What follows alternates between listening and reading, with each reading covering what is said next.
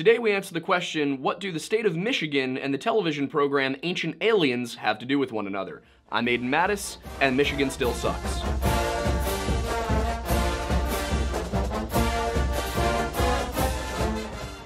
Many of the missing 411 cases we've discussed here are mysterious because of the way in which somebody died or the complete and total disappearance of an individual, but this is not one of those stories. This one, oddly enough, showed up on an Ancient Aliens episode about interdimensional beings and traveling through portals. This is one of the first times that I have come across David Paulides being in something that is not made by David Paulides, but in a season 13 episode of Ancient Aliens, he is brought in to talk about the case of Stephen Kubacki, who, as the story traditionally goes, walked out onto Lake Michigan about 200 yards and then completely vanished. There were tracks going all the way out onto the lake. There was no sign that the ice had shattered, cracked, anything like that. Stephen just left his skis and his backpack on the shore, walked out, and, sucked into thin air. Was it aliens? Was it, was this an abduction? Did he go through a dimensional rift? Like, what's the question here? And the reason that there are so many questions is partially because of something that we'll get to in a minute, but I think that right now what we need to do is talk about today's sponsor, Factor. As you guys can imagine, it takes a lot of time to research and produce these videos every week, and if you talk to content creators, something you'll probably hear pretty often is that we don't really have a ton of time to cook our own food, and takeout tends to pile up really quick. That's why we're psyched to be partnering with Factor. Factor delivers restaurant-quality meals to your door every week, and all you have to do is take it out of the box, put it in your freezer, and when it's time to eat, take it out of the freezer, microwave it for a couple of minutes, and you are good to go. And when I say it's restaurant quality, I'm not saying that because it was in the script. I'm saying that because I tried the first box of it when I was playing Call of Duty with the guys and couldn't shut up about how good it was. It was the tomato pesto chicken, by the way. It was phenomenal. And what's cool is that this isn't just picking from a simple generic menu. Factor has over 34 dishes that they offer, and the menu is changed and updated pretty regularly, so you never get bored. Like the reaction you see to me having the spicy poblano beef bowl on screen right now, first time I tried it, magnificent. And another thing that you might know about us here at the Lore Lodge is that we're pretty serious about what we put into our bodies, pretty serious about ingredients.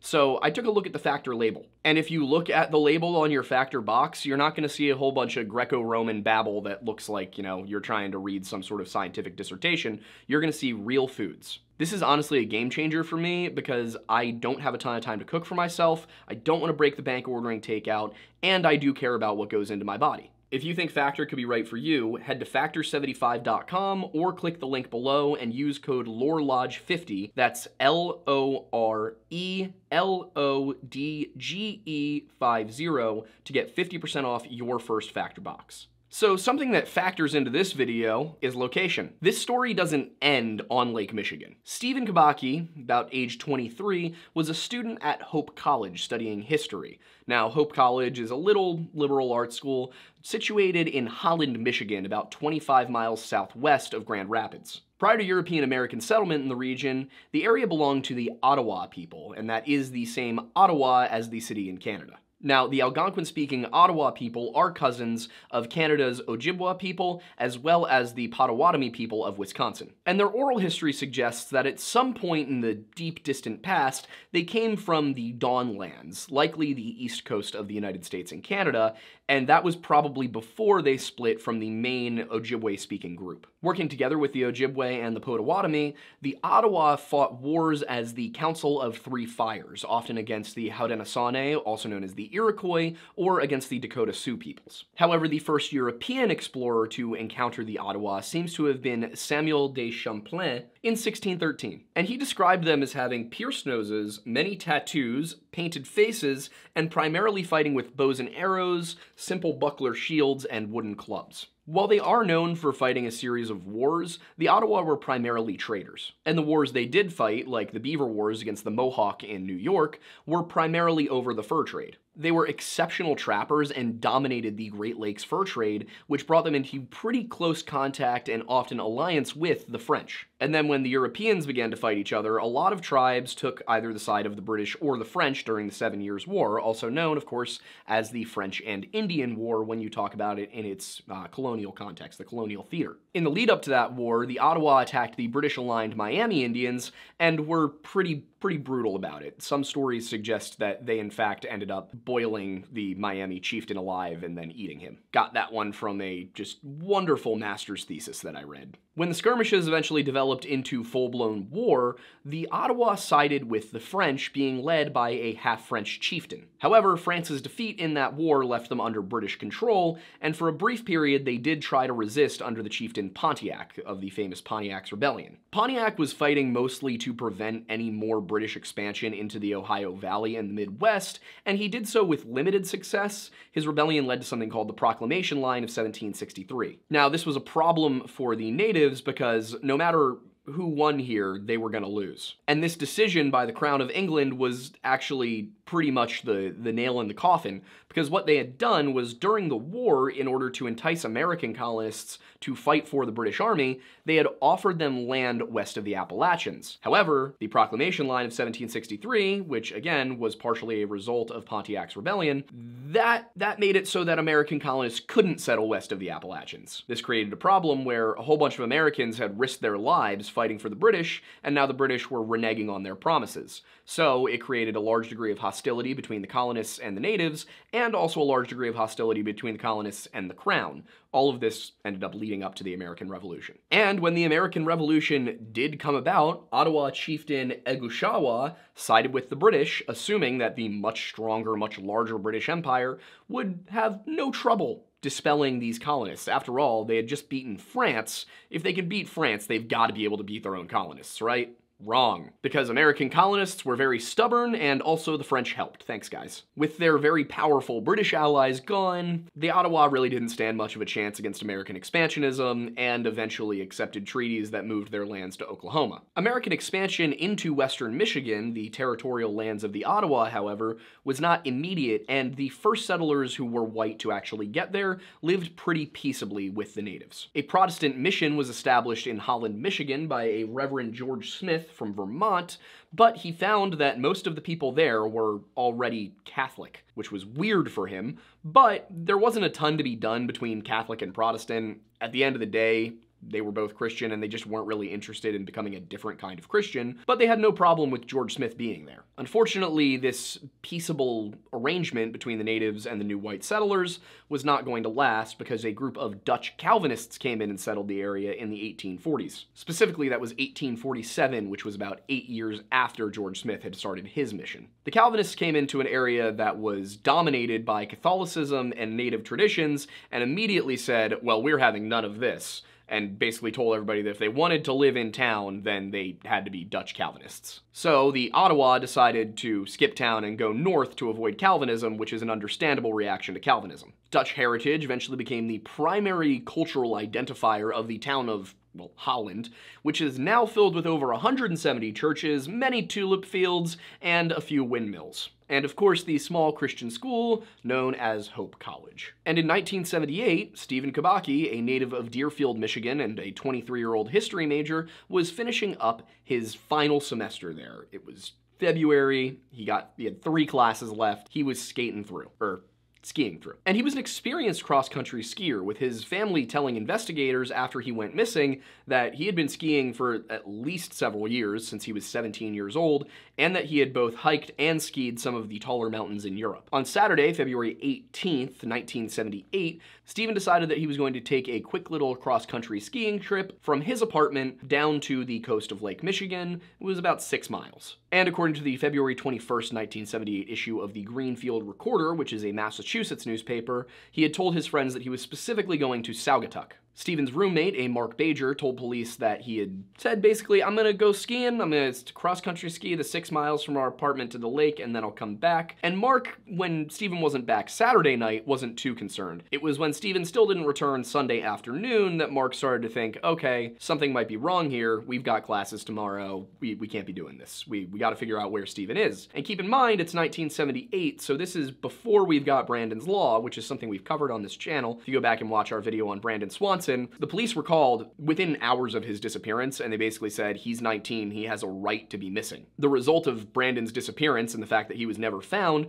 was something called Brandon's Law, which first took effect in Minnesota. It spread nationwide, but what it did was say, hey, if somebody is reported missing, regardless of their age, you must launch the search as soon as possible. That didn't exist in 1978, though, so when Stephen was reported missing, the police just kind of went, okay, well, he's 23, maybe he just decided to go off somewhere and not tell you guys. So when he was reported missing on Sunday, nobody went to go look for him. It was only the next day, Monday, when a couple of people on snowmobiles came across a backpack and a pair of skis on the shore of Lake Michigan, that they realized, oh, this is a starting point, let's start looking for Stephen. And things get a little weird here because according to Mark, Stephen's roommate, Stephen enjoyed walking out onto the ice. It was something he liked to do. But according to Stephen's brother John, if Stephen were to do something like that, he would never leave his backpack behind. He would always carry his backpack with him. Nonetheless, both the skis and the backpack were found on the shore near what is called now Felt Mansion in Saugatuck Dunes State Park, and there were tracks that just led right out onto the ice for about 200 yards. One thing that's important to understand about Great Lake ice is that it's not as simple as the lake just freezing over as it would with your local pond. The wave action of these lakes creates 30 to 40 foot tall ice waves, essentially,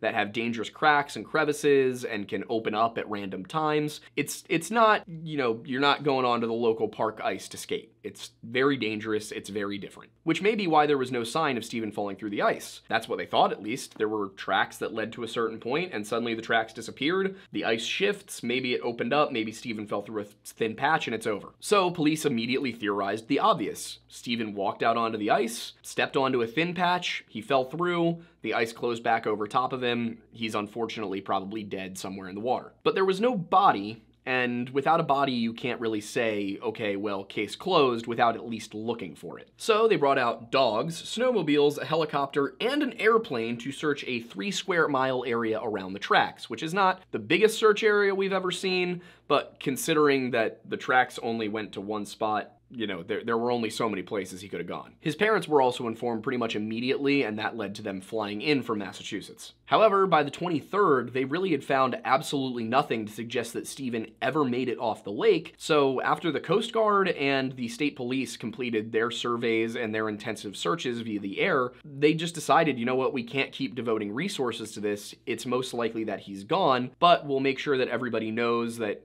everybody has his face, that the police know to look for this guy during their standard routine patrols. We're not giving up, but we're ending the formal search, the active attempt to find Stephen, because there's just nothing to go on. And much like in the Charles McCuller case that we covered earlier this year, his father spent the entire time flying around looking for him. His dad was involved on foot, in the air. He was trying to find his son, and he just couldn't do it.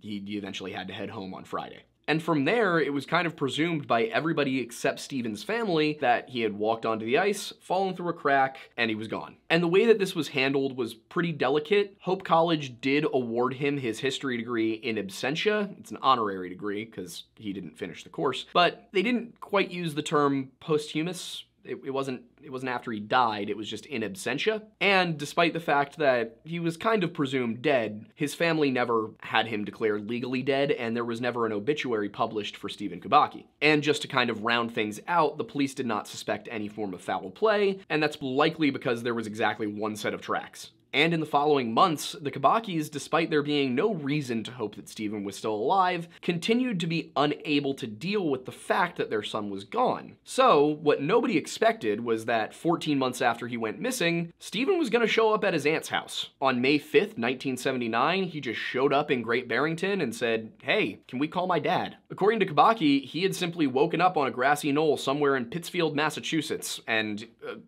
he walked over and asked somebody where he was and what day it was, and that's when it started to come back to him that he had been missing. And of course, he didn't totally remember what had happened, but this was kind of the moment where he was like, right, I was out on the ice, and now I'm here. To quote him, he said, I was lying on the grass in a meadow when I woke up. I didn't know where I was wearing clothes that weren't mine. And most importantly, Stephen had no memory of where he was, what he did, anything from the time period where he was just missing. He said, I was confused by all the hugging and kissing. I didn't feel like I had been gone that long. To him, it was like those 14 months never happened. He had complete amnesia. And he said that the last thing he remembered was darkness, cold, and the fear of being lost out on the lake. So he was not in some sort of state when he went onto the lake. It's just that at some point on the lake, something snapped, and he went into a completely different mindset. And he only knew that a year had passed, that a full 14 months had passed since he disappeared, because he picked up a newspaper and saw the date. That was how he knew. Now, he may have found it interesting when reading through the papers and talking to everybody about his disappearance and the time he spent away, that at one point he was a suspected victim of John Wayne Gacy. There wasn't really much to go on. You gotta remember that this is 1978, nobody's got cell phones, there's not cameras everywhere. There was basically no way to know where Stephen was unless he signed his name on something. But there were some clues in his backpack that told people where he might have been. Among those were a shirt from a Wisconsin marathon, some maps from California, and a pair of running shoes. And on top of the running shoes, the maps of California, and the marathon shirt, Stephen also said, "I feel like I've done a lot of running," which would imply that he did a lot of running. He wasn't sure how he got the Wisconsin marathon shirt, though.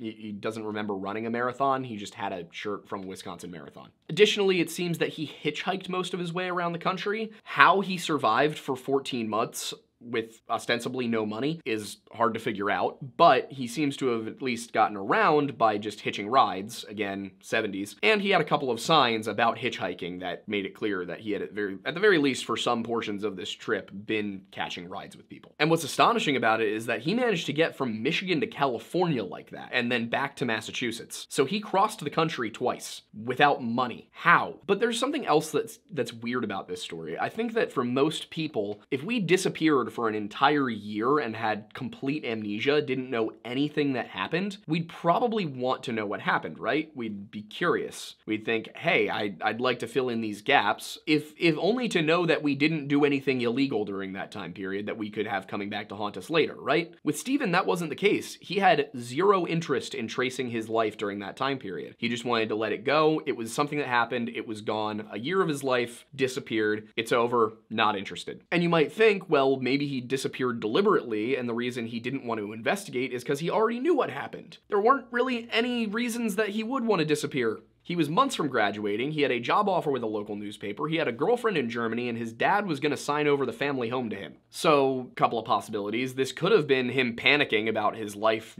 suddenly starting and being an adult, and him deciding, I need to go disappear for a year. But also, that's a lot of stuff to give up just because you're a little worried when there are other options, like trying to find a different job, or not taking the house from your dad, or breaking up with your German girlfriend. Like, there were other options short of disappear for a year. And on top of all of that, he was adamant that he would not see a psychiatrist, which I don't totally understand. So I guess the question is, what did happen here? Because after June of 1979, there's not really any reporting on Stephen Kubacki, at least nothing that's not just rehashing what's already known. So it is possible that Stephen did just choose to disappear, that this was his own doing, but again, not a ton of evidence for it. And upon his return, he decided to basically go back and do what he was already doing. He went back to finish his degree, started writing a book of poetry, went back to running 6 miles a day to keep in shape. He just went back to his old life, so if the intent was to disappear, why just come right back? Alternatively, Stephen had his own theory about what might have happened. He said, the only thing that I can think of is what mountain climbers suffer from loss of body heat and exhaustion. That combination can result in temporary memory loss. But for 14 months, and with complete and total permanent amnesia? And then of course there have been other suggestions that have arisen that are a little bit outside of those two, such as Ancient Aliens, citing David Paulides, saying that maybe Stephen slipped into a portal. And to be clear, Paulides says that he had spoken to theoretical physicists who told him this could be the case. He doesn't cite them, but he says that this wasn't a theory he came up with, but rather he presented some of these cases to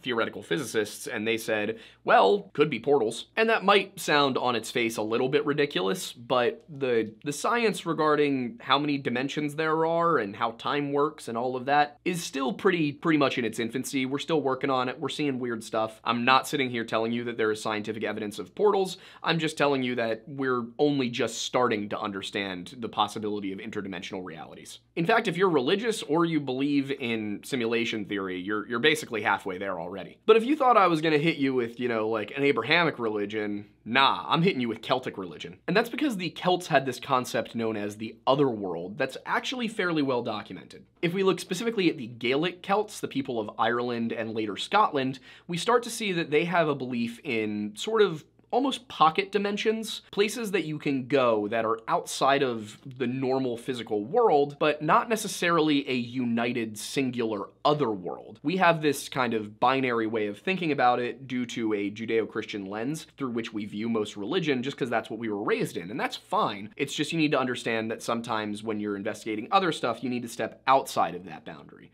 and look at things the way the original people probably did, which in this case was that you could sail across the Western Sea, and this would bring you to places like the Land of Youth or the Land of Plenty, if we're following along with the Voyage of Bran, a famous Irish folk story. Or you could go through the Fairy Mound, the Seed, and this was your way of entering the domain of one of the Tuatha Dé Danann. Now these of course were sort of, we're not totally sure what the Tuatha are supposed to be because the only versions we have of their stories come from Christian sources that made them more into saint-like or elvish figures than the demigods or gods that they may have been. We do see some similarities between the Tuatha and continental Celtic gods that imply that the older sources we have from Rome might be a better source in understanding the Gaelic, but again, we're not positive. But in entering through a fairy mound, you could get to the domain of one of these, basically otherworldly princes, and this could be a place, this could be a castle, this could be a manor, this could be an estate. There were a number of different possibilities, and it really depends on which story you read. But what you get is that the other world is a place apart from this that also is not one contiguous mass, if that makes sense. And then if we look across the Irish Sea at the Welsh version of this, they see it much more in the binary sense. This other world is another world like our own, a parallel dimension inhabited by people who are parallel to ours. There are kings and lords and countries, and they refer to it as Anun or Anuvan. If you've read the Arthurian legend, this is likely the inspiration for Avalon. There's also often a sort of time dilation that applies to entering the other world, in both the Irish and the Welsh, although how exactly the time dilation works is unclear. There are some stories where somebody sails across the Western Sea, goes to the other world, they're gone for hundreds of years, but to them it only feels like a few months. They come back, they step back onto shore, and they immediately age all those hundreds of years and basically turn to ash. So sometimes it's a very aggressive sort of time dilation, sometimes you're gone for 10 years. It's not the most consistent thing in the world, but again, these are old oral traditions that were translated into Latin by Catholic priests and then eventually made their way down to us. Unless we find something, some sort of codex from the pre-Christian era, it's unlikely that we're going to understand exactly what the Celts believed in their own words. We'll have to reconstruct it. And it doesn't just stop with the Celts. The Celts have a bit more of a, here's how you get there approach to it, whereas if we look at some of their European counterparts, like the Norse, there's less detail about how you get to the other realms of Yggdrasil, which of course is the giant tree in Norse mythology that makes up Norse cosmology. It's got 9 realms. Again, not totally sure what the original 9 realms were because most of what we have of it comes from later Christian sources who, though they were doing their best to recount the actual Norse stories, they were in Iceland and a few hundred years removed from, the way that things were done in Norway prior to their encounter with the Christians. But in many stories that involve traversing the various realms of existence, Midgard, Asgard, Alfheim, all of those things, where you get there by traveling across a sea or through a cave or into a dark forest, basically undergoing some sort of journey through some sort of physical, natural boundary before eventually you reach a different land inhabited by different people with different powers and different cultures. And like with Celtic, there are stories that you can get through this Norse tradition, whether you're talking about some of the newer ones or going back to like some of the really ancient ones where time dilation occurs. And if we look at the weirdness of Celtic and Nordic society, it often works in tandem with the weirdness of Native American society. And by the way, when I say weirdness here, I'm using that in a very positive term. I'm talking about the the supernatural, the cool, the creepy. I don't mean weirdness in a derogatory way. I just want to be very clear about that. I mean good weird. But according to a Deborah Sabo at the Arkansas Archaeological Survey, there are a number of Native American tribes in the southeastern United States that themselves have stories about heroes entering another realm by going through a portal made up of, a certain formation of stones, or by going through a river or something like that. They just go through a portal, they disappear, they have an adventure, and they come home. Could also look at the Saskets of British Columbia, who we've talked about a number of times, but they are supposedly people who live in caves. Is it that they go through the cave and they end up somewhere else, or is it that they actually live in the cave? Again, hard to say, because the only source we really have on it from a time when it's helpful comes from 1929, and it was written basically based on the accounts of several non-elders, just people living in the community, about their experiences. So it's not quite as, it's not really a put-together tradition so much as it is witness accounts. So, looking at all of that, there's a large number of people historically who have believed that you could slip into another dimension and come back. Does that mean Stephen did?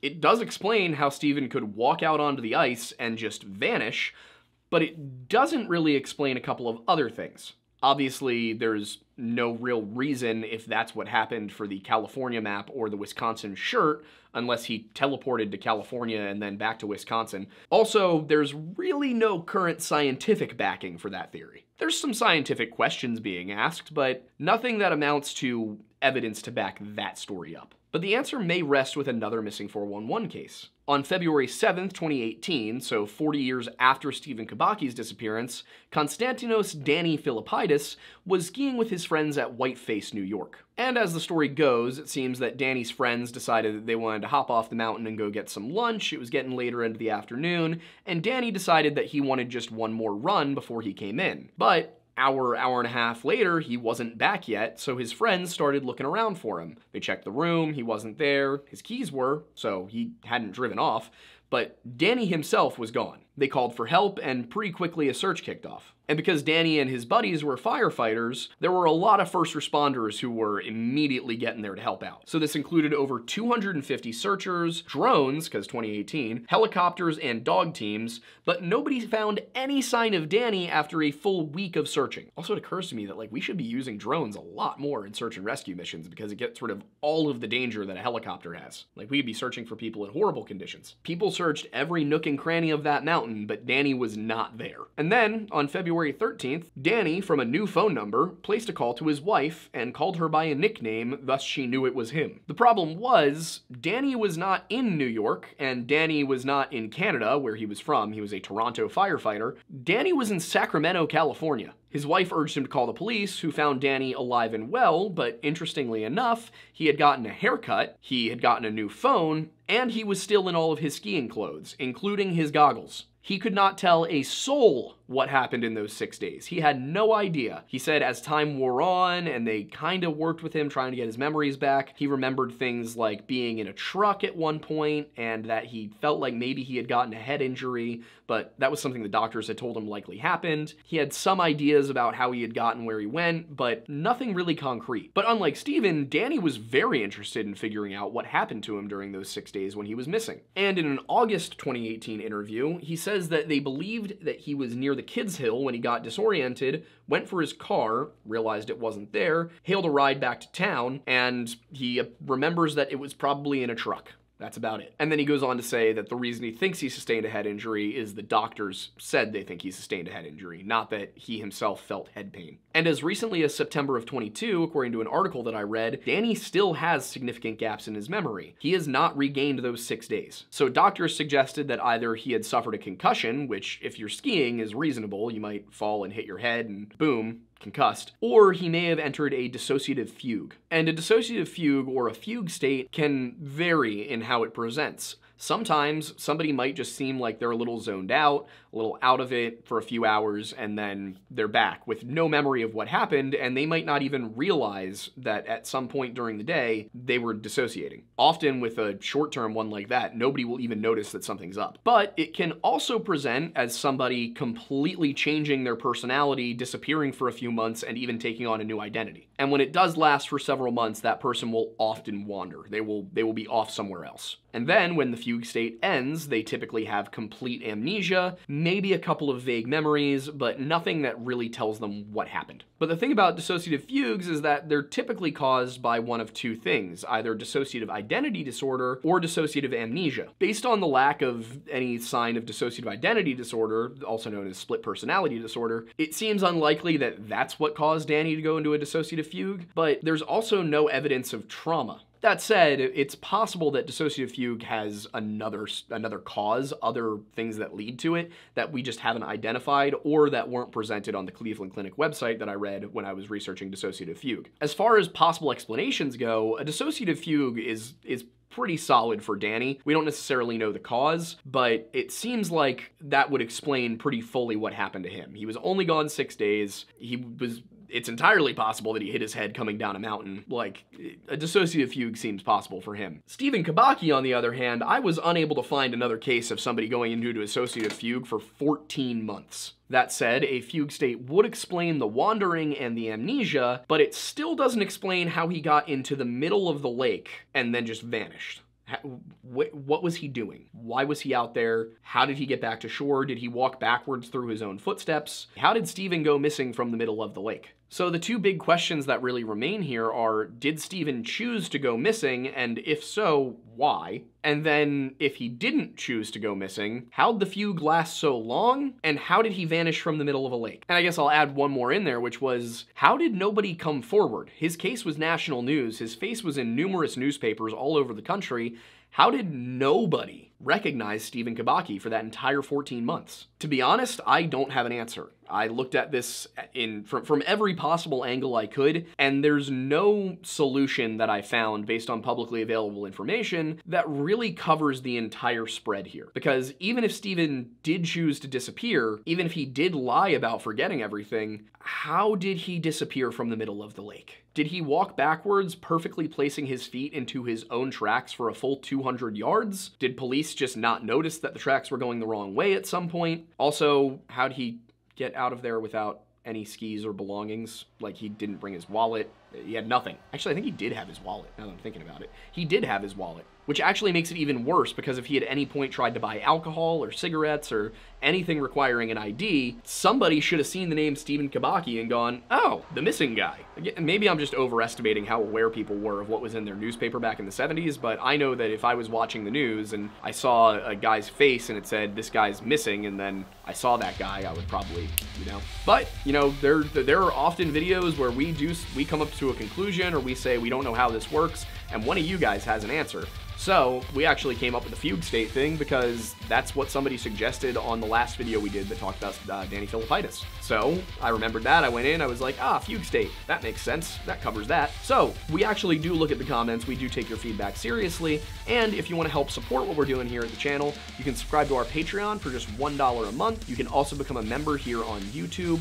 You can also check out our merch store at thelorelodge.shop. We also discuss these topics live on a podcast, and that is Sunday nights at 7 p.m. every weekend. And if you want to stay awake while we do it, we of course have our coffee that is from Tableau Roasting Company. It is delicious. I designed it myself. And you can also get coffee from other content creators like Stakuyi. And a quick reminder before I go, check out our sponsor Factor at factor75.com and use code LORELodge50 for 50% off of your first box. I really like the meals, and I think you will too. With all that out of the way, this is the end of the video. It is time to go. Thank you so much for watching. I'm Aiden Mattis, and thanks for stopping by the Lore Lodge.